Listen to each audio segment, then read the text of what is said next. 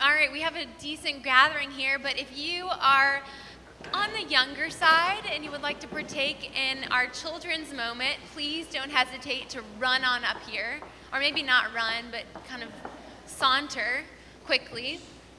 All right, well, good morning, everybody. Good morning. Okay, so this morning we're going to talk about light. But first, I want to hear a little bit from you guys. Who here has something about them that they want to share that they really like about themselves?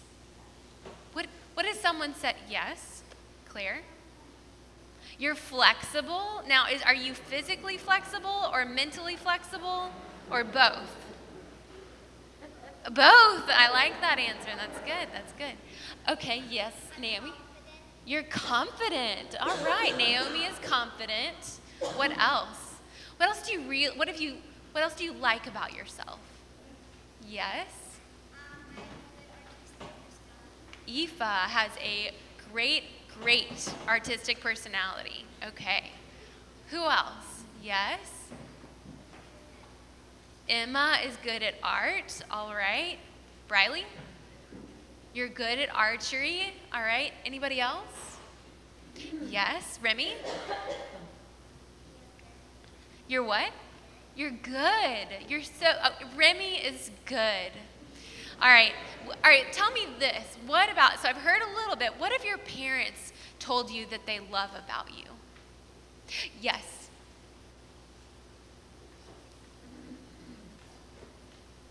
Your mom told you that Jesus loves you? Your mom told you that she loves you. Well, that's good. Good job, Carrie. Okay. Yes.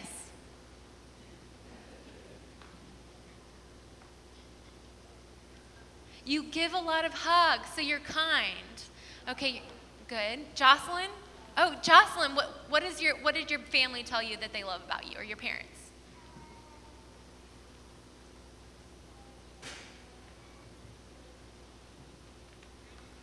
You're smart. Oh my goodness. Aoife? And then Emma? Because you're so sweet. All right, Aoife, you're very sweet. Okay. And then who? Oh, Naomi. All right, Naomi, what have they said? My mom says I'm very energetic. You're very energetic. Woof. Okay. All right. Yes.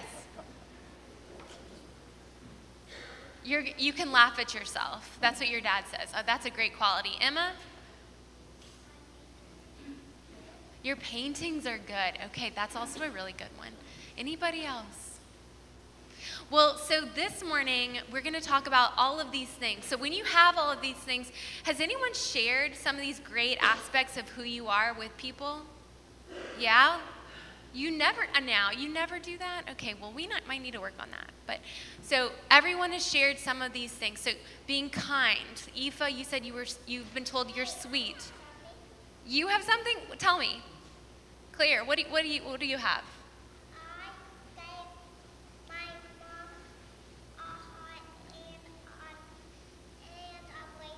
Well, that is very sweet. Claire, you're very giving, huh?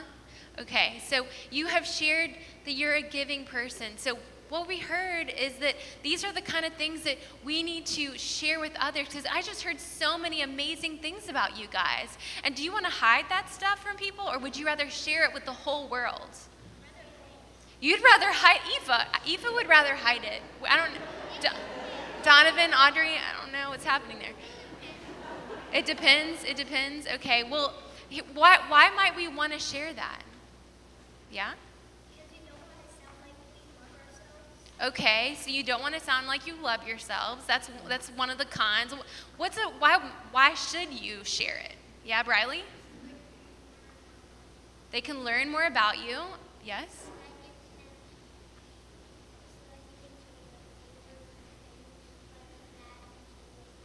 Ooh, so that you can show your neighbors and everyone that Jesus is love and loves you, right? And they are loved too, right? Remy, did you have something? No, okay. Well, so that is the lesson this morning, that we want to share these things. Like, we want to share how kind we are and how giving we are and how smart we are and all of our artistic abilities, Because why? Because we want to show that Jesus has given us these gifts and wants to shine that in the whole world, okay? All right. You guys are pretty amazing, and I wouldn't want all of those things because we heard about a light, right? You don't want to, if you guys are all little lights, you don't want to hide that light. You want to shine that light everywhere, okay? All right, so on the count of 3, we need to tell all these people, right, that Jesus is light. And how we're going to remind him by saying on the count of 3, who loves them? What do you guys think? Who loves them most? Jesus. I know you know Eva. Jesus. Jesus. Okay, are you ready? We're going to shout it out really loud. Really, really loud. I want to hear your loudest voices, okay? This is who loves them the most. 1, 2, 3. Okay, great. Thank you, guys. You can follow Miss Laura Beth out.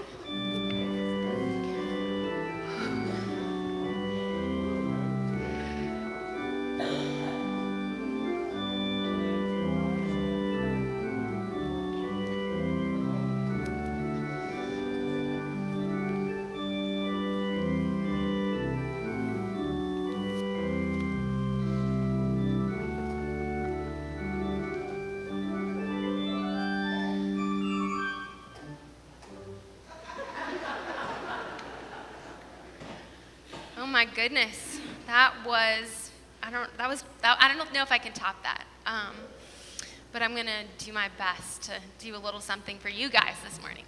So, we just got back from diocesan convention, and for those of you who don't know, our diocese has a group of people in the Diocese of Alabama in our kind of gathering of all the Episcopal parishes in our area of Alabama, and we gather together once a year to talk about what's going on in our area with all of our parishes, which is like, I think it's 87-something-ish parishes. So we have a lot of really good things to talk about. And it was part fun, and it was part informative, but at its core, it was a time to reflect on how we're doing in our work together as God's disciples in Alabama. And so in the light of the Old Testament reading and in the gospel, we might say it was a time to reflect on how we ourselves are a reflection of God's light, a reflection of how God is working in us as a community. So the past week and weekend, it started on Thursday and went all the way until yesterday afternoon. It was an intensive moment for us to gather and consider how we reflect God's light working in and through us. It was really, if we get down to it, it was a time for us to ask a prophetic question. And that question is, how are we reflecting God's light in our ever-evolving world?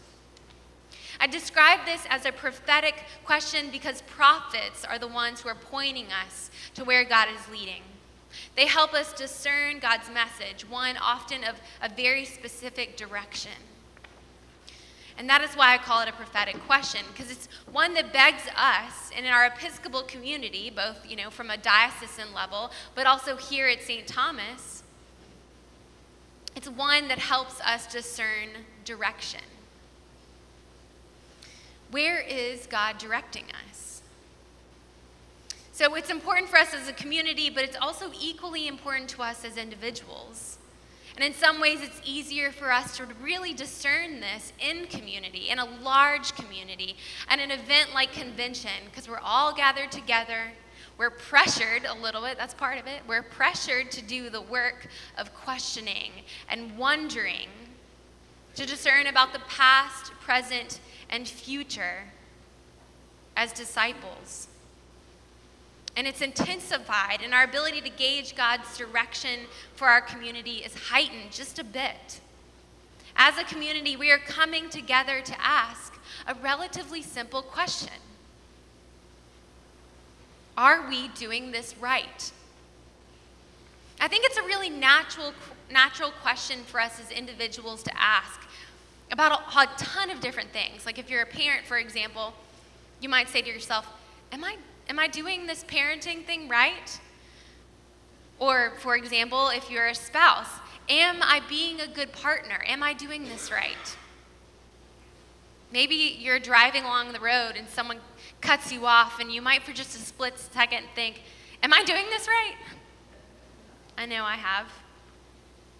I also believe it is so natural for us to ask this question as individuals, but specifically disciples. Am I doing this discipling right? And discipleship is definitely, perhaps unlike driving, because I'm pretty sure I've perfected that. Discipleship is something we can never really perfect. So it is a fantastic question for us to continually stew over. Am I doing this right? As faithful people, is it appropriate for us as individuals to hone our own prophetic voice using this question or one like it? We might also ask ourselves, am I following where God is leading me? Am I heading in the right direction? And yet, as individuals, when we take on this question, it can also be very cumbersome. If you've ever taken it on, you're like, it opens up this Pandora's box of other questions. First and foremost, when we get to the readings this morning, it's what is light? We hear about light in the Old Testament, in the Gospel, in the Psalm. We hear about light used as a metaphor. We use it throughout our liturgical year, but it takes on a multitude of connotations.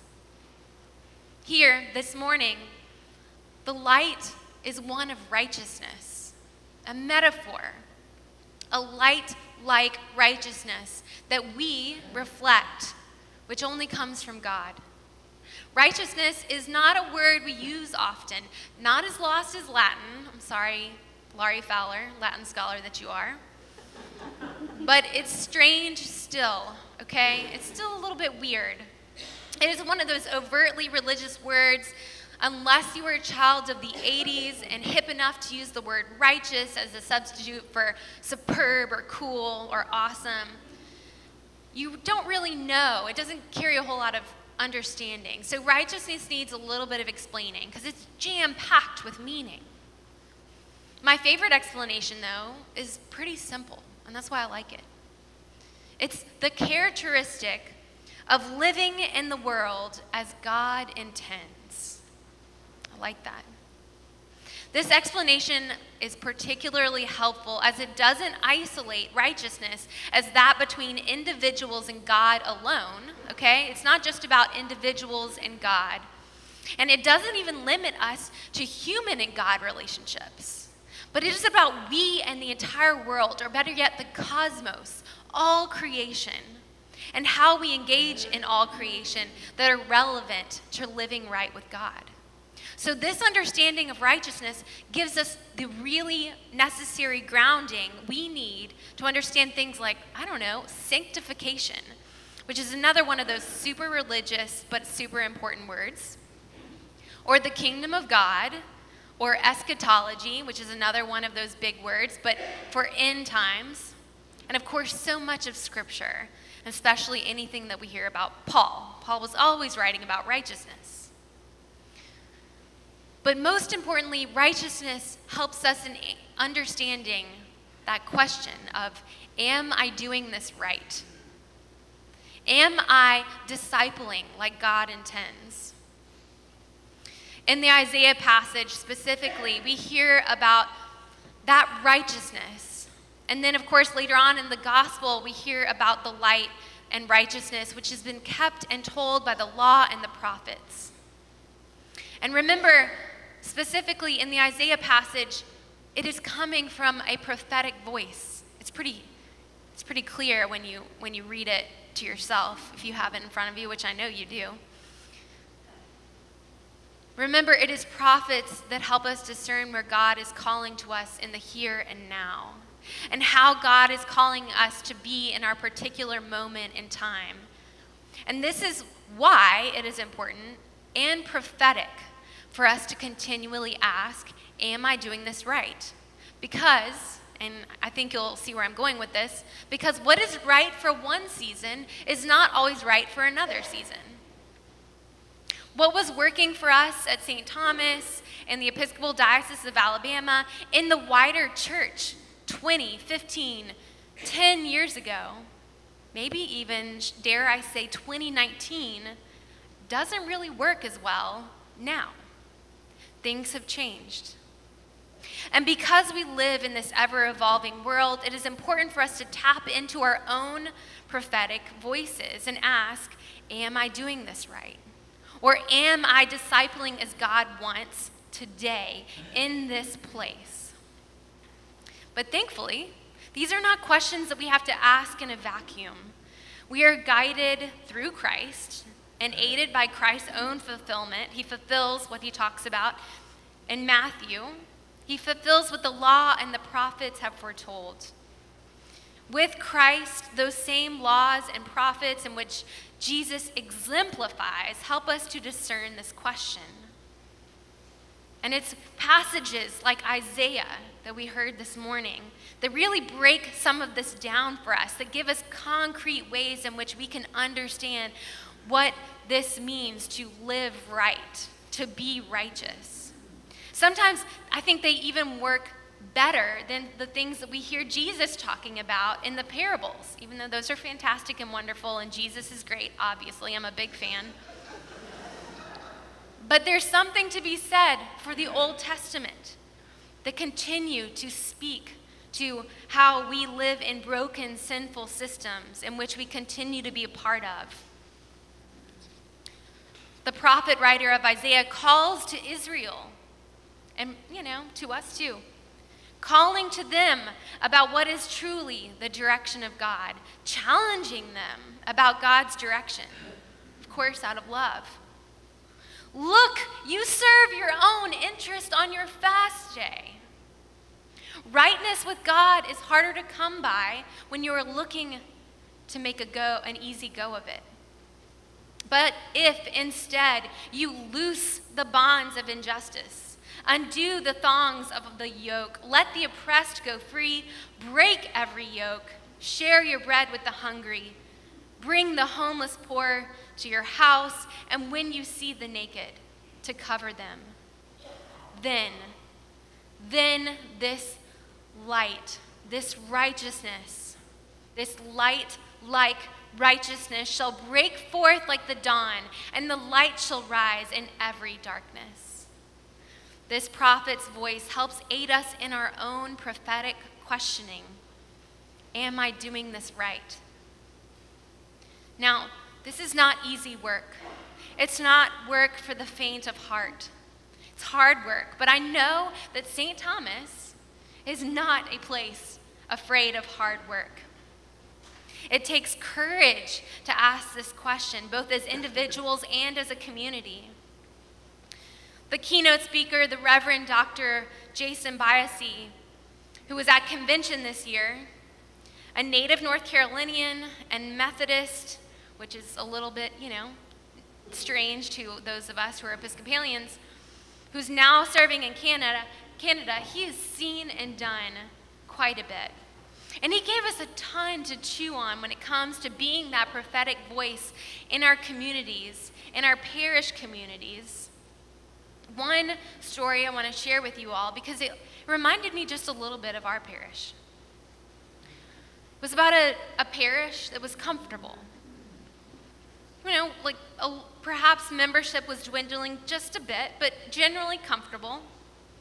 And it had these doors on it, meant to probably keep the Vikings out. I'm sure you can imagine what those doors look like. If you've ever been to downtown Huntsville and you've seen the Episcopal church down there, the Church of the Nativity, it was like those doors times 100.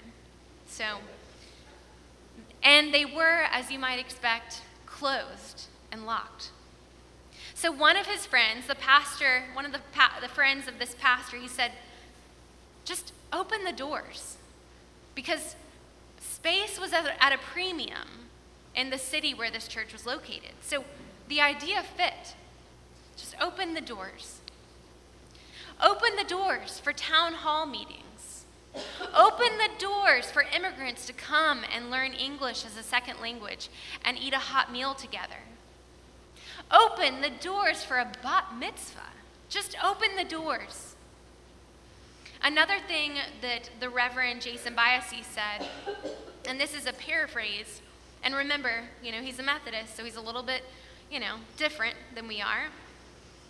He said, if you are crazy enough about Jesus to take him to the people others won't, you'll grow. And that sounds like a win-win to me. Because we sit around here in this space in which we have grown comfortable, and I cannot tell you that how much we yearn for growth. We yearn to see younger people. We yearn to see them taking over some of our committees and being involved in new and different ways. We yearn for that, and rightly so, y'all.